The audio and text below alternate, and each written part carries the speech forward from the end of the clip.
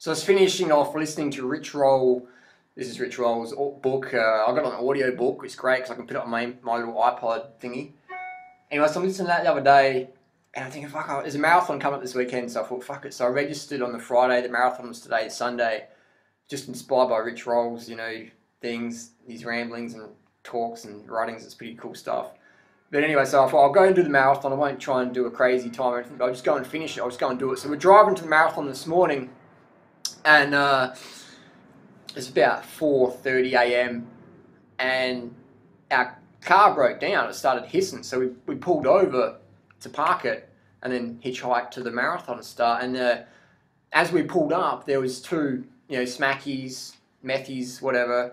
And I've got nothing personal against people like that. But I mean, it's definitely a bad habit. I was there myself when I was 17, 18, so I can relate. But definitely, it's something I got out of in 1997. So I've been 100% clean since then. So anyway, pulled up, and freely I get out of the car to see what's going on.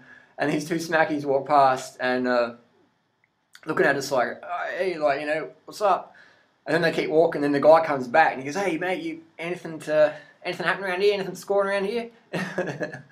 And I was like, no, mate, we're off to the marathon. He's like, oh, no, let's have a good one. And he kept going. But we just looked so slim, like meth addicts, like heroin addicts from our lifestyles.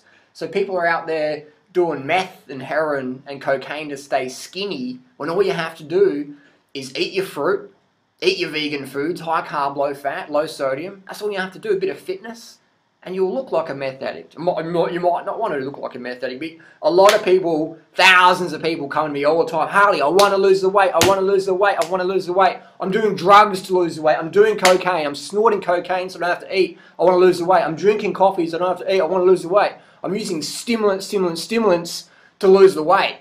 What do? And I'm like, well, eat real food, man. Eat real food. I didn't have to go into the food thing too much, but I just wanted to share this story with people because it was, we were pissing ourselves laughing when they walked off. It was quite hilarious. And so I really did a PB in the half marathon. Very good effort. And I just jogged along and got a good training session. But it was a great event. And I'll do a video about that. But I just thought I'd quickly share that story with people because I found it was pretty amusing. So Durianrider, a meth addict for sure. He looks like a meth addict, but it's just the fruits, it's the training, it's the lifestyle. Look after your health. Health's your best asset. Say no to drugs. Say yes to fitness. Say yes to good food. Say yes to early nights. Say yes to hydration. Say yes to believing you're worth living your life purpose. Thanks.